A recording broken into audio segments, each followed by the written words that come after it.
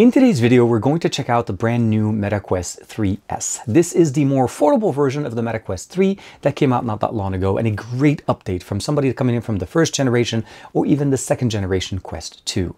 We have a lot of improvements in the horsepower, the cameras that we have in here, but also the ability of having more RAM so everything runs smoother. So without further ado, this is TK and this is the Meta Quest 3S. Faster, better, and more affordable.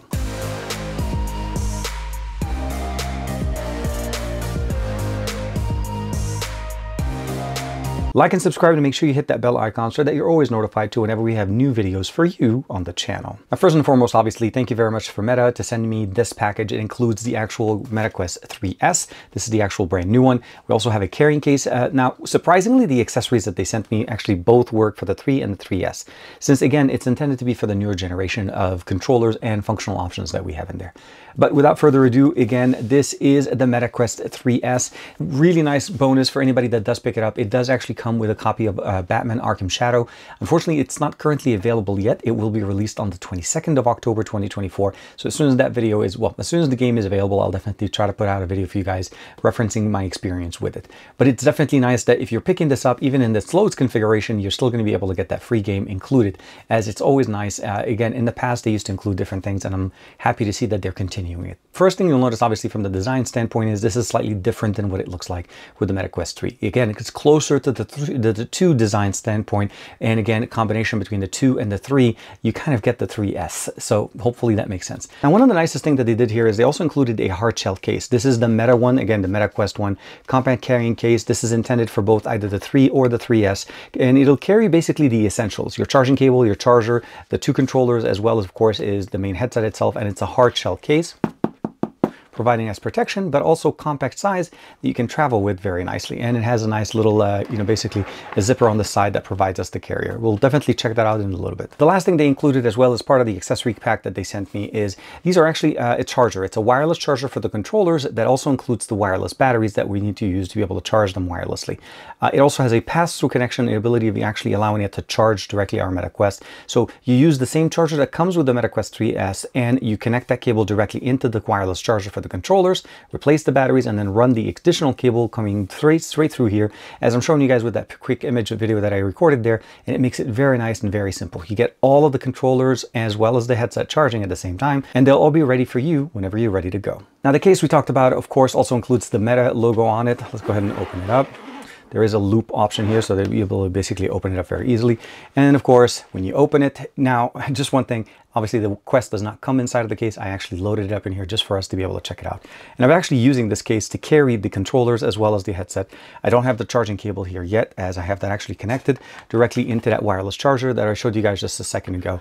We have the 2 additional cables, the connector there, and of course, I'm using the original Meta charger that comes in the box with the Quest 3S. Let's go ahead and take out the headset. The controllers, very much the same. And when you first buy them, actually, they do include AA batteries in them. So you don't necessarily need to have the wireless charging, but it is something that you can use. There's obviously left and right configuration for the controllers, and a nice little kind of a pop-up option. You can put the cable, the charging stuff, everything will be in there, and then it closes on it very nicely. Again, the case itself is nice. It's compact. It doesn't add too much bulk, and it should be able to fit in anybody's backpack. As far as what comes to the actual box directly in the Meta Quest 3S, basically the headset itself, it has its own strap, pretty much the exact same design that we saw with the 3. Very easy, very nice to configure. And of course, you can actually replace it. So it actually pops in here. You're able to put in different configurations, buy additional straps, but they do include one obviously in the package, and it's very nice. Configuration to tighten it on the top as well as on the sides a little bit here through the expansion in the center, so you can make it tighter and have it basically a good fit. We have a control button, a volume rocker position on the bottom, one of the cameras on the side, another camera on the side, and of course some of the microphones that we have. And if we turn it slightly on the top, you'll notice that one of the main things that we won't have anymore is that headphone jack that we had with the Quest 2 and the Quest 3. So the 3 has a headphone jack still positioned on the right side. The 3S does not. On the top, no buttons on at all. We have a wake up and sleep button, a USB-C charging port, and of course also audio routing port in case you want to be able to use external audio, like let's say a wired USB-C cable. Since we no longer have a headphone jack, that's pretty much going to be the only way to get audio out here, either wired audio through a headset, or if you're using something like I've used before, Soundcore, it makes some really good ones. It definitely looks nice, and we have an LED light for when we're charging when it's fully charged. The actual piece itself, or the head mount configuration here, is pretty straightforward, what we've seen in the past. You're able to remove it, and of course you can adjust the actual lenses. The lenses here are slightly different than what we had on the MetaQuest 3 because these are actually considered to be closer to what we had on the MetaQuest 2. Fresnel lenses, and these are basically configurable by just adjusting them to make sure that they give you the right configuration. The one thing they do include here is sunglasses, or basically glass spacers here. In case you notice that when you're putting it on, your glasses are touching the lens element, you can actually put this on and provide a little bit of extra spacer for the included piece. So therefore you have a little bit of space and you'll be able to use your prescription lenses, your prescription glasses without any problem. Otherwise, you can just basically mount this up. And again, it is basically just clicks exactly where it needs to be, and make sure you have it connected on all 4 sections, top and bottom, and then you're ready to go. It does include a USB-C to C cable. This is a 3-foot cable with the USB-C charger to US style cable. In the box itself, it does not come with the wireless charging battery. It actually comes with just a standard battery. This is the module that you're able to get with that accessory pack, where this becomes a wireless charging. So you can actually use it. There's a release button that's present right at the top. So if you put this on, go ahead and close it. You notice it looks pretty good. To release it, just push that little button. It opens up. And then pretty simple. No pushing down, no kind of fidgeting with it. And of course, we have the lanyards to be able to make sure that they don't fall off whenever we're playing some of those intense games, with the nice little stopper. I find this very helpful, especially when I'm playing Beat Saber, because a lot of times when you're moving your hands so fast, I've had it happen a couple of times with, I think, my original Quest, where I've actually thrown the controller because I was so excited. Now, when we put them next to each other, the MetaQuest 3 on the left and the MetaQuest 3S on the right, you'll notice that there are some similarities, but also some differences. The clusters of cameras are positioned in slightly different areas. And one of the other things that the cameras on the left here have is that we have a hardware proximity sensor that we don't have on the MetaQuest 3S. We now have RGB cameras, allowing for full color pass-through, as opposed to the black and white that we saw with the first and second generations of Quests. As I mentioned to you guys also, we did lose the headphone jack. So we used to have a headphone jack and USB-C audio on the 2, but on this one, we only have USB-C audio. So we didn't lose the audio jack, it basically became incorporated into the USB-C. Where on the 3, you have a headphone jack as well as a USB-C port, so be able to actually configure it. And of course, cameras on the bottom, volume rocker and turn on button on the bottom here. So we have a slightly different, this is a wake up button as well, so we have here. But the other thing that we have here as far as the configuration when we're starting to look at them is the biggest improvement is that they both run the same Snapdragon XR2 Gen 2 processor. So the biggest difference, of course, is this is the latest Qualcomm mobile processor for VR headsets, and it looks absolutely fantastic. Both supporting 8 gigs of RAM. That's an upgrade from the Quest 2 from 6. And this is where the difference also changes. 1080p resolution here on the right with the MetaQuest 3S, as opposed to the 4K capability that we have on the MetaQuest 3.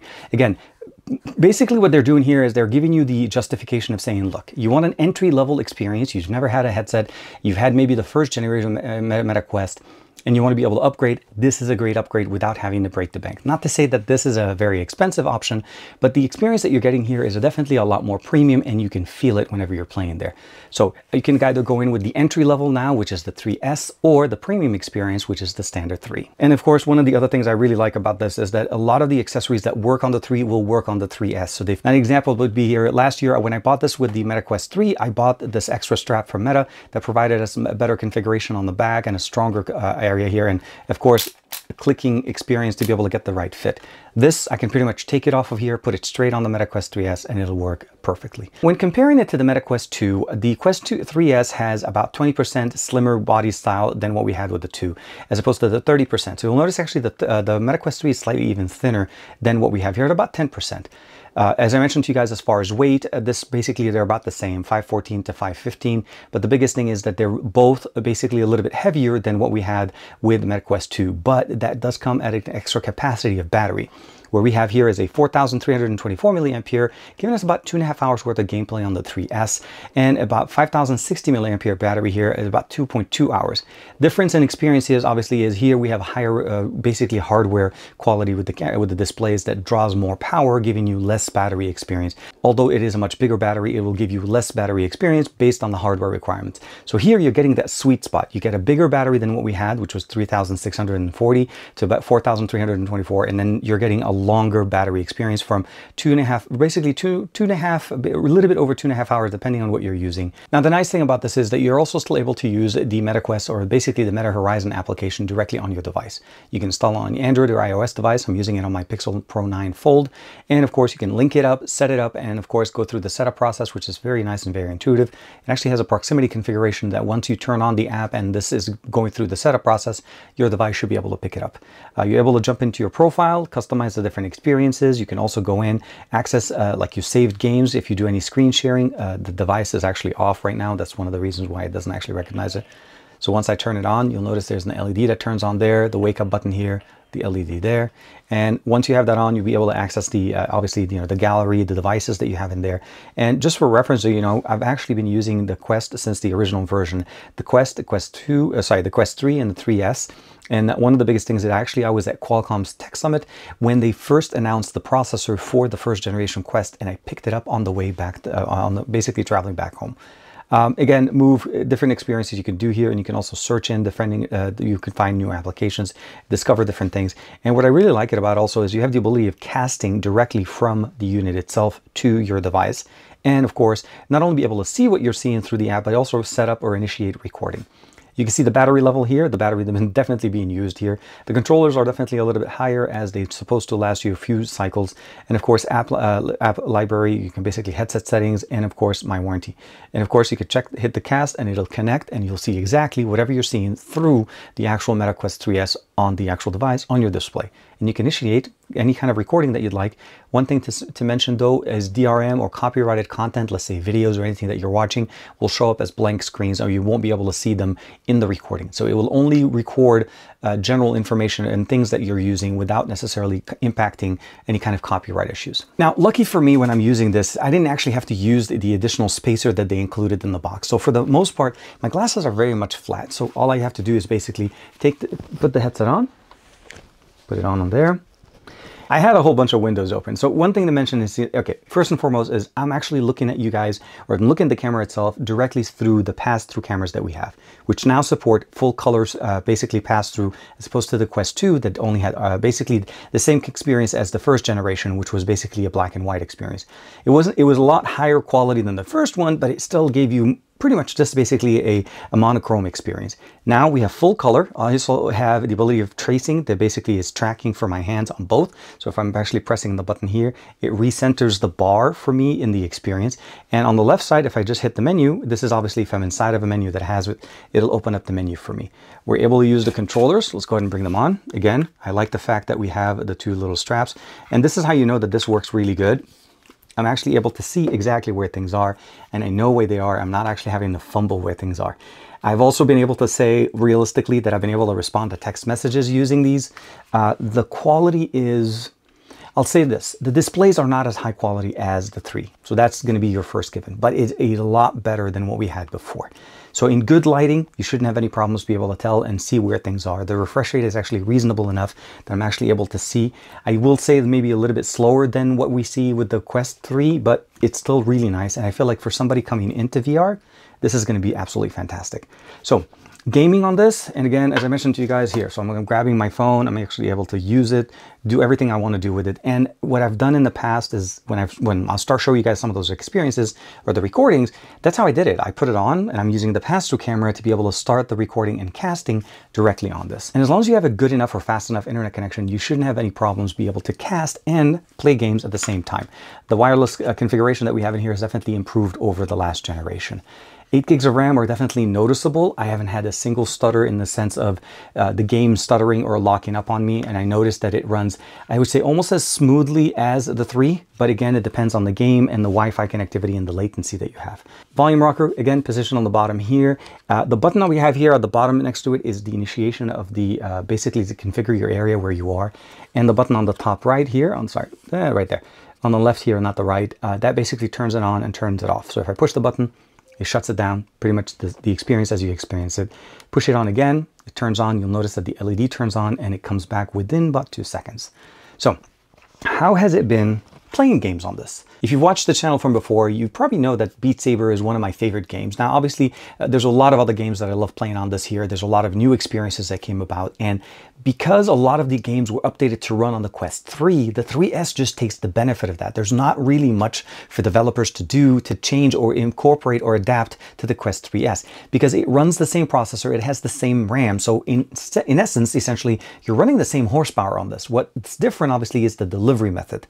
You have higher resolution displays and, of course, different experiences slightly where the headphone jack on the 3, where the 3S does not have that. But Beat Saber runs absolutely fantastic. There's actually even some new songs that were added that was a surprise to me. And of course, new albums you're able to pick up.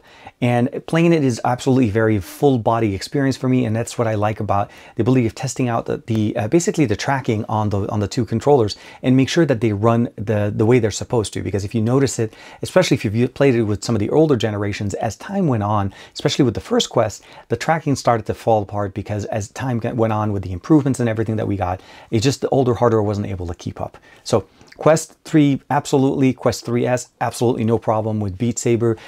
Again, the Batman game will be coming out very soon, and hopefully when that comes out, I'll be able to experience it. I played the Star Wars game that I played with the Quest 3, absolutely fantastic, really nice game. I got a chance to play also some gaming experience and going into the metaverse as they have it. So there's a lot of good things that you're able to do there. And what I like about it is some of the improvements that they put in recently, actually, with spatial placement of windows and panels, have all been incorporated here and they run beautifully.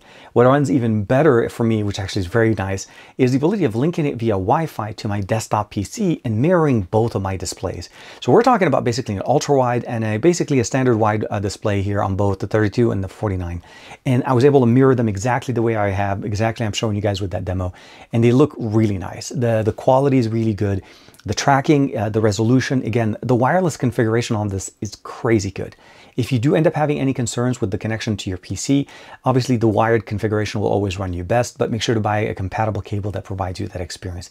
Those are things that you want to keep in mind when you're using it. But for me, using my desktop experience in the headset wirelessly while I'm sitting on my desk was crazy because it looked absolutely fantastic. The colors were really nice. The only time you ever really even realize that you're not using a 4K display as opposed to the cameras in here is when you're doing the pass-through. The pass-through experience is a little bit higher quality on the 3 as opposed to the 3S. But gameplay, really nice, very good colors, very good representations. The speakers that I was talking to you guys and I didn't get a chance to mention to you guys, they actually have built-in speakers that are very nice, and they're positioned on the edge of the actual head, the head strap clamp here. And what it does essentially is it pushes the audio straight to you. The one thing to mention though is that you're listening to the music and everything else, or basically the game experience, as everybody else in the area. So a wired configuration is going to be the only option. And at this point, USB-C is going to be the only way. So if you have a pair of USB-C audio earbuds, as far as basically wired, put them in. You do have Bluetooth support in here, so you're able to use a Bluetooth headset. To kind of summarize into the general experience of what you're getting here, this is a VR AR experience. And what I mean by this is it allows you to actually use the headset in sense of just using it and be aware of your environment. So if you set up the boundary where you are and you somehow accidentally step out of it, it steps you out of the experience knowing that you're no longer in that boundary. And if you're getting close to the boundary, it tells you where things are. So I like the responsiveness there. Battery life for me has been consistent, about 2.5 hours to basically 2 to 2.5 hours. I'll say that depending on the audio level that you're playing and depending on the quality of the signal that it's getting, that's going to change here and there. But again, expect somewhere between 2 to 2.5 hours with the upgraded battery, the brand new processor, the additional RAM, the overall, again, the better cameras with the color, the full pass-through color experience is absolutely great. Works great with your PC, works great on its own. If you wanted to be able to just relax in the car, there is support for airplane mode. Turn that on so it disables the location spacing that it's trying to track, and you're able to use it more of basically a pass-through headset, so on the plane or in the car. Or if you just want to sit on the couch and watch a nice Netflix movie, you can jump into a fully immersive studio-like experience, or even run, let's say, Prime Video, Prime Music is supported now in there as well, or even just run, let's say, Xbox Cloud type of an experience, or even Steam Link to run some PC games strictly from your device on your PC onto the device while you're sitting in the living room. And I really like the fact that at the starting price point, this still includes the brand new Batman game. Again, by the time you guys pick it up, if you decide to pick one up for yourself, hopefully this is already available. You just turn it on, go directly into the App Store itself, find the app, install it right away. It recognizes that you have the device and it'll be able to install and you'll be able to start enjoying it in no time. So I want to say thank you very much to Meta for sending me the 3S, the controllers as well, of course, with the charging dock as well as the case. And I hope that you guys found something helpful in here. In case if you've ever thought about picking up and you thought the Meta Quest 3 was too expensive, the 3S solves that problem. Even not only that, it gives you even more experiences at a much more affordable. Again, the better, faster, more affordable experience is here with the Meta Quest 3S. I'll see you guys in the next video. Thank you very much for the support. Like and subscribe as usual. Bye-bye for now.